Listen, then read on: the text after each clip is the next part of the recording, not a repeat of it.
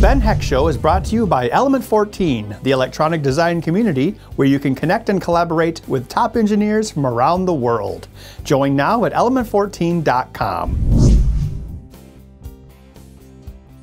Felix, I have this great idea for a project. Okay, so I have some friends getting married in the next few months, and I thought it would be great to make a portable photo booth. Okay, so you're talking about going to a wedding, so it's like a small kind of thing, portable? It'd be nice if it was portable so I could take it with me and put it in my car easily, and if I want to, I could set up like a big curtained off area for it, but I think just the electronics in a small portable case would be nice. Yeah, that sounds like a really cool project for a wedding.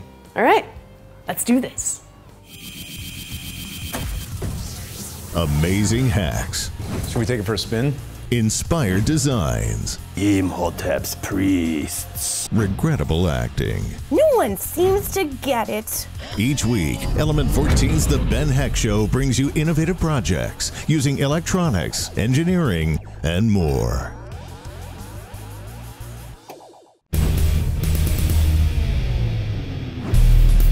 All right, Mr. Kabil, we're gonna power up the Raspberry Pi. I got some instructions here on how to set up the photo booth software. And also another thing that I did is I have the VNC going so that we can interact with the Raspberry Pi from a full-size computer. So are we gonna try to make this so that it dumps the photos to a storage device? Or are you trying to primarily get it to upload to a website? With this software, it should be able to store the files locally, but then also upload them to Flickr. We're gonna need PyCamera, which is a Python program. We're gonna need Graphics Magic, that's for manipulating the images once we take them. And PyTumbler, well actually we're not gonna use PyTumbler, we're gonna use Flickr. Flickr API to allow us to upload them to Flickr? Cool. Yep. So mostly we need to download the software and install them. Yep, download it, install it, and then we're gonna need, after everything's set up, we'll test it and try it out. And then we're going to configure the Raspberry Pi so that when it boots up, it just goes straight into the Pi Flickr Pi software. Yeah. Okay, so run these two instructions to see if it will work. You should get these errors: Python /C parentheses import PyCamera parentheses. Okay, there's our error, and then up arrow, and then 3. Alt. You can do Alt arrow. Error. Okay. Okay, so we do sudo apt-get update. There's actually on the Raspberry Pi, there's a file that has links to repositories. There are various repositories that are in that file. So when we update, it reads that file and then it goes out to those repositories and it gets the current list of everything and the current version of everything that's in those repositories. And then it comes back to the local machine and it updates all the information of what's current. Okay, so it's on archive.raspbian.org. So I assume that you can edit that file to add whatever repositories you need. Yep. So now that that's done, next thing you do would be apt-get upgrade. So anything that is not current, it will update it. Okay, so what does upgrade do differently than update? Okay, the difference between upgrade and update. Upgrade looks at what packages are newer on the repository compared to what's installed. If something is installed and it's an older version, it will then go and get the newer version and install it. So let me see if I can understand this correctly. Update makes sure that the information, or like the list of information matches, and upgrade makes sure that the versions of them are the most current? Okay. So even if you update and the names are the same, it'll say like, okay, you're good, you've got all the names are the same, but upgrade checks and says like, oh, but this one was updated, you know, a month or, you know, more recent than what you currently have, so it upgrades it. Cool. So we ran update, and then we ran upgrade, and then we rebooted, and so now we're going to reinstall the PyCamera software. Let's see if this works. Reading package lists. 2 newly installed. Hooray! Yep, so what it does, it goes out to the repository, finds the binaries, it downloads them, and then it goes through the process of installing. Oh, there it goes. Okay. Hooray! Now let's double check, make sure it works. Python /C, quotation mark, import, PyCamera, quotation, and then up arrow. And then put the 3. Okay. Okay, well, looks good. All right, so, great. That step is all done. Now we need Graphics Magic, sudo apt-get install Graphics Magic. It might already be installed. Let's find out. If it is already installed, it'll say, oh, it's already installed. There you go. It's already installed. Hooray! Actually type ls. So now, right now, also type pwd. Okay. So right now, this is where you're at on the drive. So root, home, pi, right?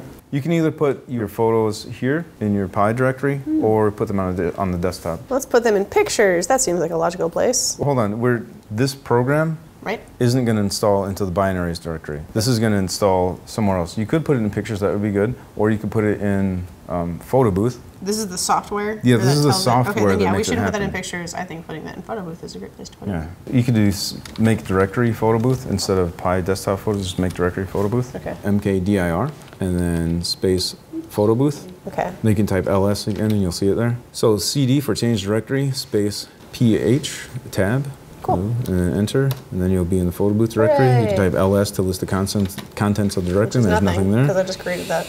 So you'll wget. You can either type all that or we can just copy and paste, but if you want to type it, that's fine. I'm fine typing. You can ls and there'll be like some zip file there or something.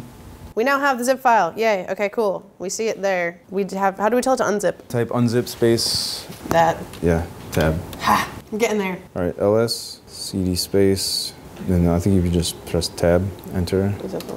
So, okay, I want to make sure I'm understanding this. So we unzip the file so that it's in that directory, and then we looked to check to see if it was in that directory, and then we moved into that, or well, we told it to tell us what directory we're in, right? Yeah. Okay, just making sure I'm following all the commands. All right, I'm with you. What's next? What we're gonna need to do, we're gonna need to edit the auth.py file, auth.py and config.py. We need to edit those files. And then we can type ./drumminghandsflicker.py to make it do something. Okay. So go ahead and nano config.py. Okay, this is where we're gonna need to input your API keys. Okay, so file path, we can change where to save the pictures. So you actually said you wanted them in the pictures, right? Home Pi pictures is where the pictures will be. So now Ms. Corbeil is entering her super secret API key, which no one should ever know. Should never release your super secret API keys to anyone, unless that's what you choose to do. Okay, so we were able to add my Flickr API information into the, what was that, the config file or the auth file? It was in the config file. So in order to install the Flickr API, we did sudo pip install Flickr API. So we need to run the auth.py file so that it actually pulls my Flickr API, and it may or may not open a browser window and have me authenticate. Hey, authenticate, verify. Oh yeah, it's waiting for something. Oh, here we go. Come in. Authorizing. Hey, there's a super I key. need that. I'm gonna write that down somewhere. Okay, I think it worked. Hey, go to your Flickr account. It's just supposed to like upload a test picture. Success! Wow. Dude, if you see this photo on your Flickr stream, then you connected everything right. Go ahead and delete this photo now.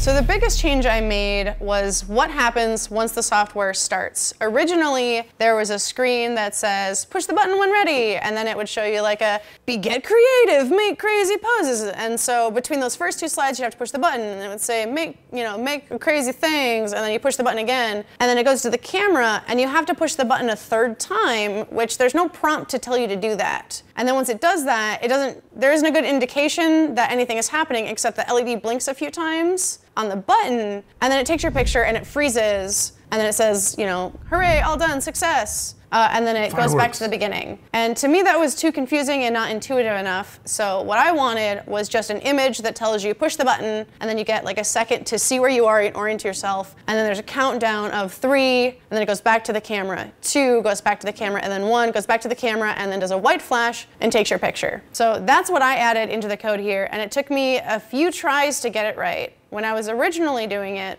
I had some of these lines out of order because I was thinking doing what I see and linearly. So I was making the camera stop and then I was having the slide come up. But with the way the code works, it would flash the previous image for a split second because it had time to load the image. So what I needed to do was tell it to look at the slide and then turn the camera off, which would reveal the slide, and then tell it to sleep for however long I want to sleep. At this point, it's 0.5 seconds, so half a second. And then start the preview again, which shows the camera. So I was able to do that and then show my little white flash and then go back. And then after that, it tries to upload to Flickr.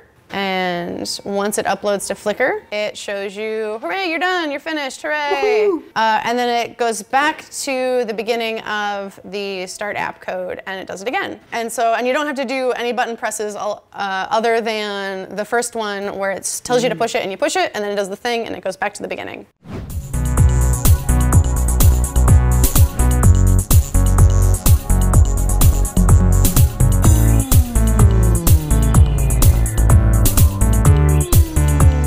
All right, Felix, you want to test this baby out with me? Start camera. Push the button.